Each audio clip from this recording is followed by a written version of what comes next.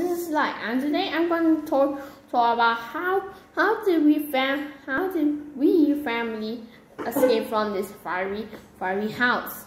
So I am here sleeping in this, and my mom is taking a strong medicine, and my father is taking a shower, and the siren is warning us there's a fire all over. So I have to go there, but I can't because the fire will follow me. So I have to grab the rope and go to the escape point from the third floor. Now I can go escape to the assemble point.